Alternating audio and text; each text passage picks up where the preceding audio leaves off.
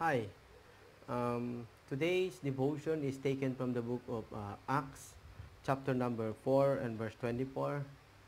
The Bible said, "And when they heard that, they lifted up their voice to God with one accord, and said, Lord, thou art God, which hast made heaven and earth, and the sea, and all that in them is."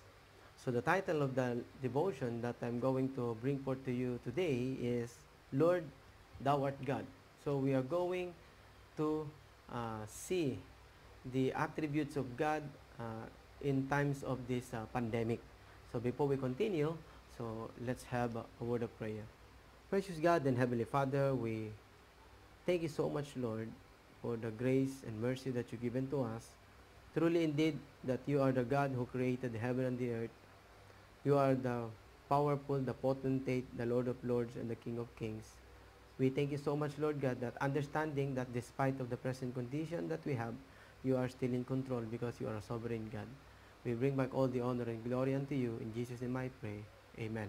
All right, so, brethren, friends who are watching this video and with this devotion, we are in the midst of this called COVID-19 or this pandemic, and for us as Christian, um, we must act accordingly. We are not instructed to react, but to act accordingly. So one of the examples that the Lord Jesus Christ taught us how to act is also seen in the book of Matthew chapter number 5 and verse number 39. The Bible said, "But I say unto you, that ye resist not evil, but whosoever shall smite thee on the right cheek, turn to him to other also." So normally, when someone hit us on the cheek or hurt us, our response is to do the same thing. Maybe we just slap them when they slap us. When they hurt us, we have to hurt us. So that is the normal reaction of people. But we are taught that we should not react, but Jesus Christ taught us how to act accordingly. So His children are taught how to act accordingly. So in our main text in the book of Acts, chapter number 4, the narrative is where the two leaders of the early church, and that is Peter and John, they are told to stop speaking or teaching on the name of the Lord Jesus Christ. So this came in the wake of a miraculous healing and followed by a powerful sermon brought by the Apostle Peter, and there are several thousands of people on that day believed on the Lord Jesus Christ, and they got saved and baptized. So our text reveals that when the church heard what the religious authorities had said, they lifted their voice in prayer. So that's the first thing that they do.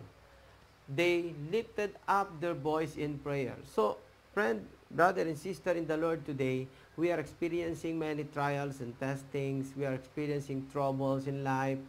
But you know what? Most of the time when we are down, we have problems, we just resorted to find a way for us to be comforted or something that will lifted up our spirit. But you know what? The Bible, this book is when we read this book, there are lots of them. There are many encouraging message and there are many promises that written in this book. So today, when we are locked down in our houses, there are many things that we can do. I suggest that when we have experienced some problems, why we just go and read our Bible, meditate it, and be encouraged by the Word of God. I believe, like I said, there are many promises that is written in this book that most of the time we do not know because we don't read it.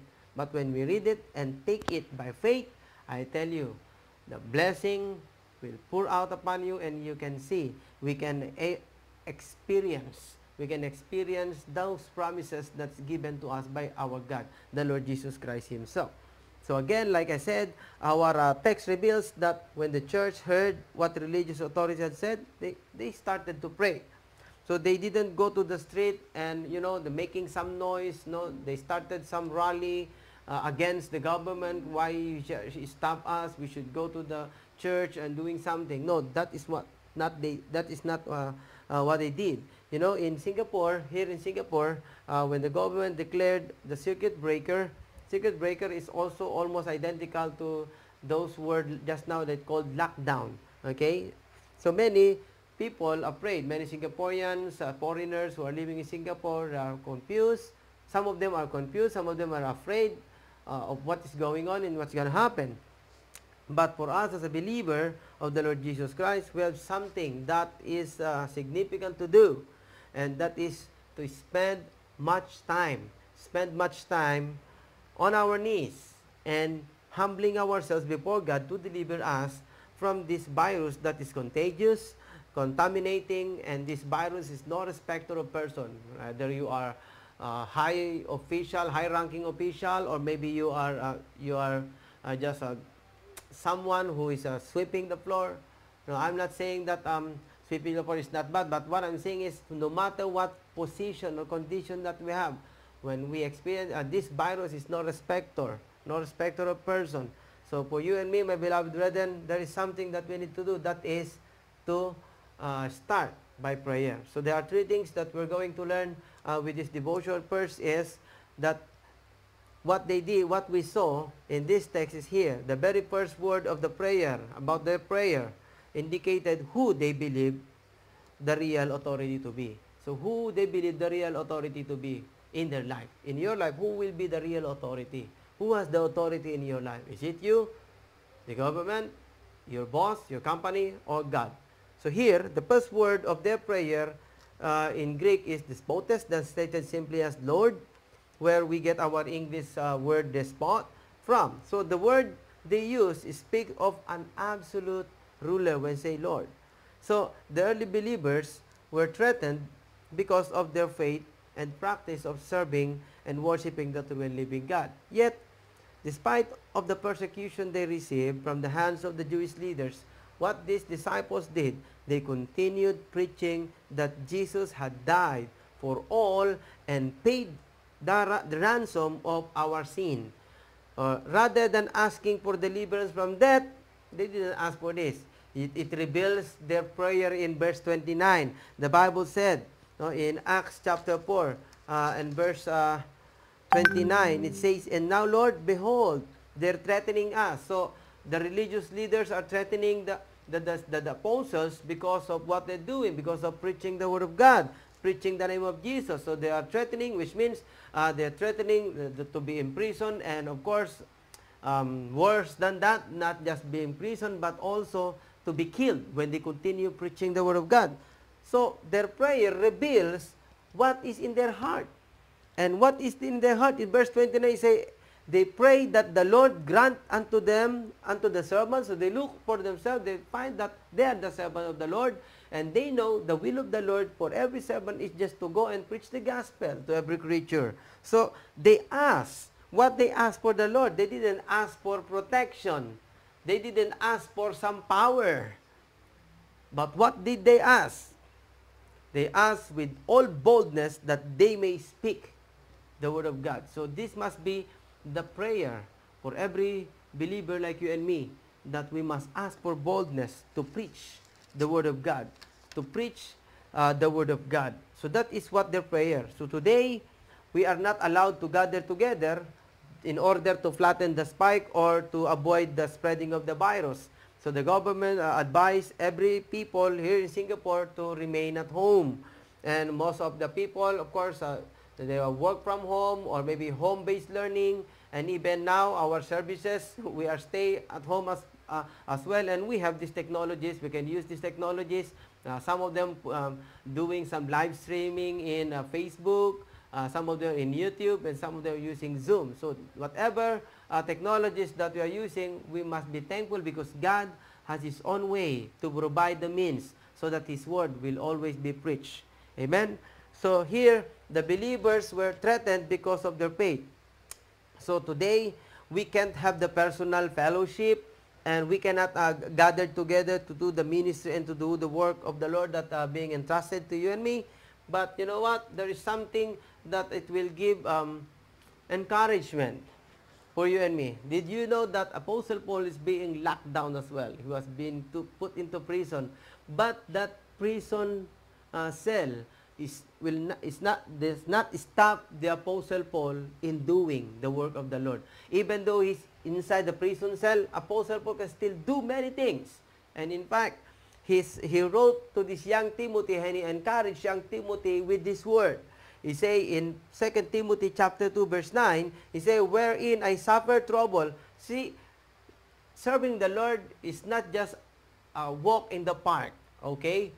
Apostle Paul suffered trouble when he continuously preaching the word of God. He say, wherein I suffer trouble as an evildoer, even unto bonds. You see the word there? Even unto bonds.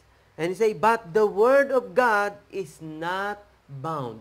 The word of God is not bound. So, the Bible said the word of God is not bound. So, despite that we are locked up in our every houses, but take note, the word of God is not bound. Though we are apart from each other, but the word of God had the power to unite us in one heart, in one mind, one spirit in Christ Jesus. So again, God is always providing a means to deliver His word to His children and to the people who need Him to be their Savior. Secondly, they were acknowledging the position that God had in their lives, so which was supreme.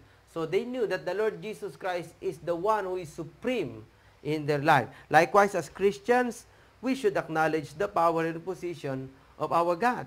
So the church act on their knees. Something is out of their control. You know, if there is something that is out of their control, they act accordingly. And that action start with on their knees, kneeling down before God and asking God to help them, to lead them and direct them what is the right thing to do for them to do. So, they started in prayer. In our prayer, we must make His name hallowed when we pray. He is the potentate. God is the potentate. God is the master of all, the God of gods, the Lord of lords, the King of kings. Friend, brother and sister, when we pray, this must be our prayer. We should not focus on the problems that we have. Most of the time when we pray, we continuously focus on the problem and we give everything to God that it seems like we ourselves, we are not persuaded that God can able to help us with that prayer. When we pray, we must focus on the sovereignty of God. This must be our focus. Focus on the sovereign God. When we say, Thou art God, that means we acknowledge God, His position in our life. We acknowledge His position in our life. We acknowledge that He has made heaven. He is the one who created the earth and the sea and all that is in them. When we say, Thou art God. And thirdly, as the early church began to pray, they used the word of God. In verses 25 and 26, let me read to you. In Acts chapter 4, verses 25 and 26, this is direct quote in Psalms chapter number 2. It says, by the mouth of thy servant David has said, why did the heathen rage, and the people imagine vain things? Verse 26, the kings of the earth stood up, and the rulers were gathered together against the Lord and against His Christ. So, here, we find direct quote from Psalms chapter number 2, just like I said. And then, in verse number 27, the Bible said, for of truth against thy holy child Jesus, whom thou hast anointed, both Herod and Pontius Pilate, with the Gentiles and the people of Israel were gathered together. Here, we find that in verse 27, they rightly applied that Psalms. Verses 25 and 26, they rightly applied that Psalms to the holy child, Jesus, the Messiah. So, some people, these religious people, they attempted to kill Him.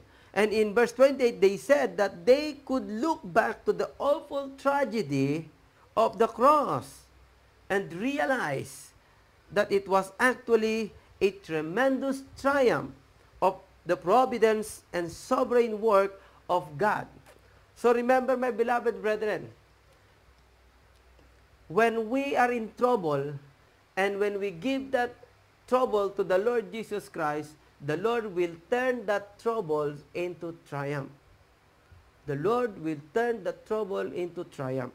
Now, the songwriter says, are you weary? Are you heavy-hearted? Tell it to Jesus. Tell it to Jesus. Are you grieving over joy departed? Tell it to Jesus alone. Tell it to Jesus. Tell it to Jesus.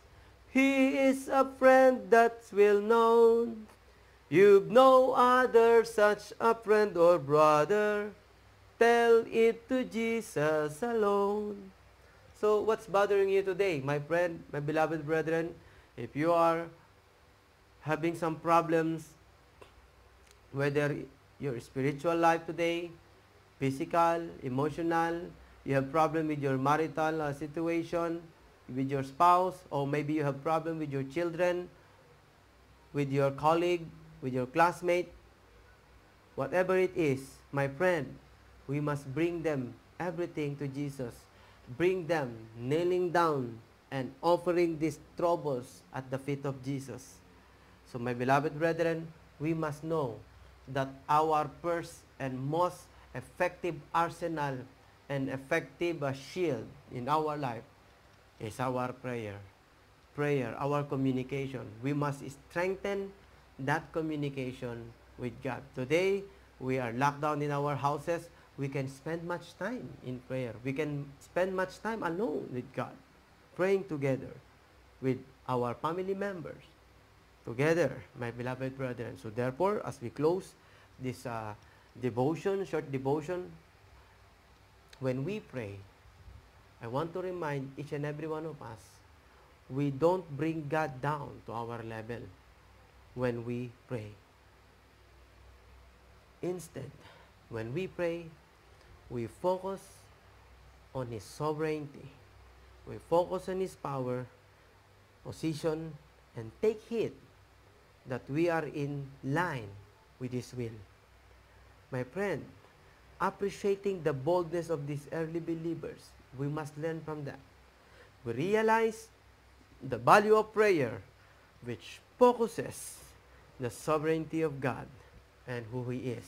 So when we say, Lord, Thou art God, Lord, Thou art God, which means we are acknowledging who is the Lord Jesus Christ in our life. Let's go to the Lord in prayer. Dear God and Heavenly Father, Thou art God, O Lord. You are the one who is in authority. You are the one who is in control in my life. I offer everything unto you, Lord God. I pray, dear God, that those people who's watching this short devotion may encourage them, and this message will bring peace and comfort unto them. And through this message, your name will always be honored and be glorified. In Jesus' precious name I pray. Amen and amen.